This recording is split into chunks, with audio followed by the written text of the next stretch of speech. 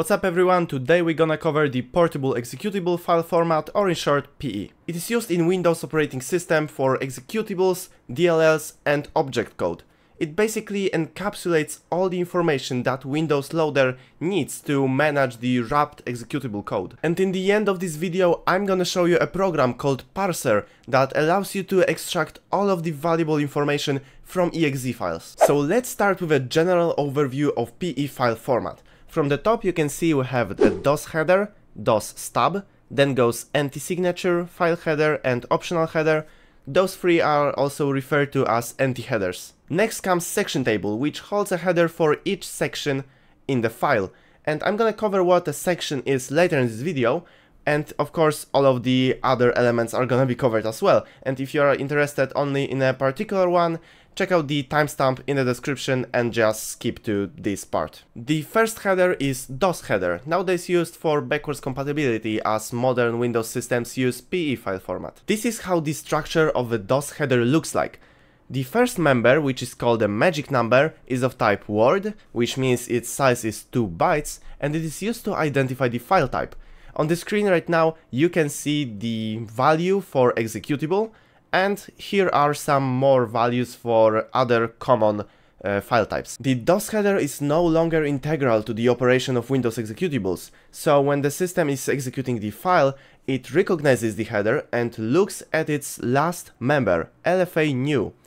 This member holds an offset value, pointing to the PE file header within the file. We're gonna talk about this header later in this video.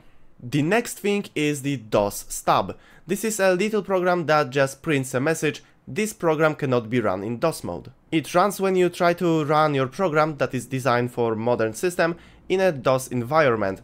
And it is sort of like a backup code, and what's cool about it is that it can be altered. You can specify your own stub in linker options, but I'm not gonna cover that in this video. The next three headers, as I mentioned before, are all wrapped inside one structure that is called image anti-headers. The first member is a signature. It is sort of like a magic number, but it is 4 bytes in size.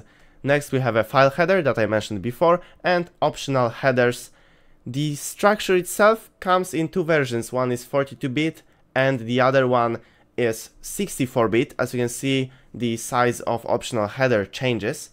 But for now, let's focus on file header. Machine is 2 bytes in size and specifies the CPU architecture for which the executable file is intended. Number of sections indicates the number of sections that makes up the executable file. Again, what section is we're gonna cover later in this video.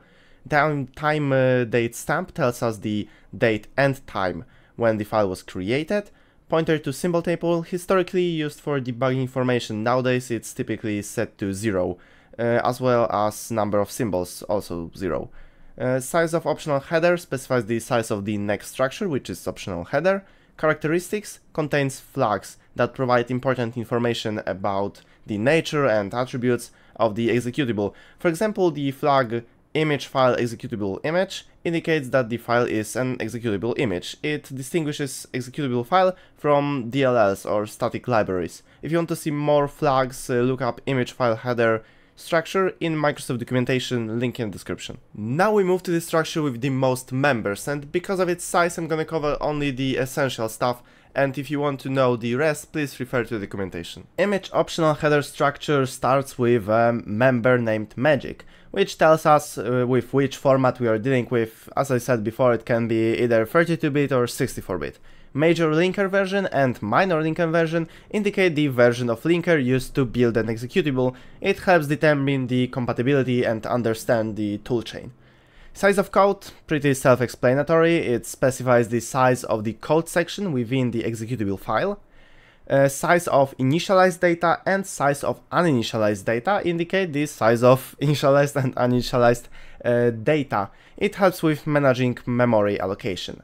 Now, address of entry point, specifies the relative virtual address of the entry point function, or basically the starting point of execution. Now, for those of you who don't know what a relative virtual address is, it's just an offset from the base address, which is where the PE file was loaded, to a certain location in memory where a certain item is. Let's see an example. Let's say virtual address and the base address are equal to the values that you can see on the screen. To calculate relative virtual address, you just want to subtract the base address from virtual address. You do it like this and you end up with relative virtual address. Base of code and base of data, they provide information on starting addresses of code and data sections within memory. Section alignment and file alignment determines how sections are aligned in memory and in the file. They ensure efficient memory access and file reading. Image base specifies the preferred base address where the executable should be loaded into memory. It helps preventing address conflicts. Subsystem specifies the subsystem. Example, Windows GUI, console or POSIX, under which the executable operates. For console apps, it would be image subsystem Windows CUI, and for GUI apps, it will be image subsystem Windows GUI.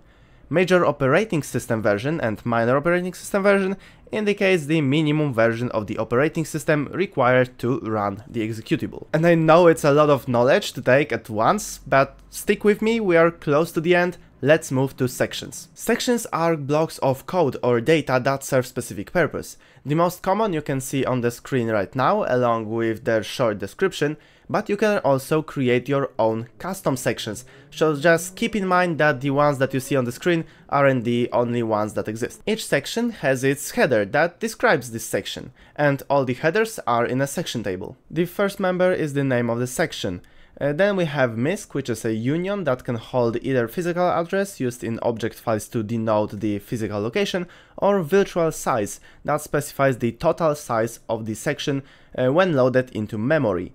Virtual address holds the RVA where the section will be loaded in memory. Size of raw data is the size of section data on disk. Pointer to raw data is the file offset where the section's data begins. Pointer to relocations is the file offset of the relocation entries for the section. Pointer to linear number, pointer to the line numbers is the file offset of the line number entries of the section.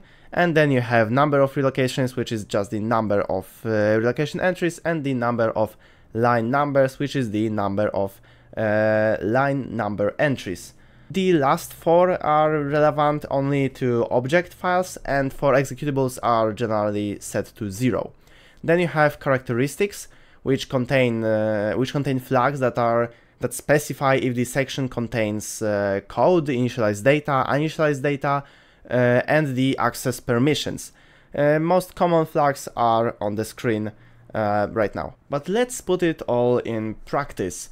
I found a script online that lets you print all of this data from a specific executable. I modified it so that it's prettier to look at. You can find both versions in the description of this video.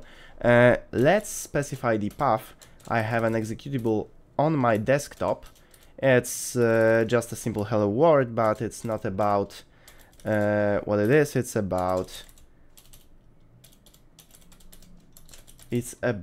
the its parameters. So wait, hello world.exe, all right, and I wanna see a DOS header.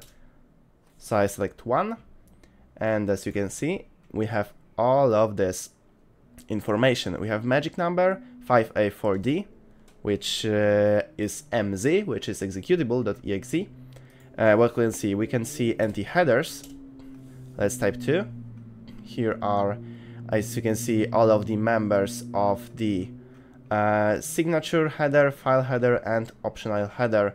All of these members and their values are here. You can see data directories here, and also you can see section headers, which are here. You have your text BSS, you have your .text, rdata, data, idata, MSVC, JMC, and all of the other sections here. So if you wanna play with this tool, again, it's down in the description in my GitHub. It is just the code. So it is open source, you can compile it yourself, just copy paste the code to Visual Studio and compile it, and you're good to go. Let me know in the comments if you want to see more Windows internals videos, leave a like, subscribe, and as always, see you soon.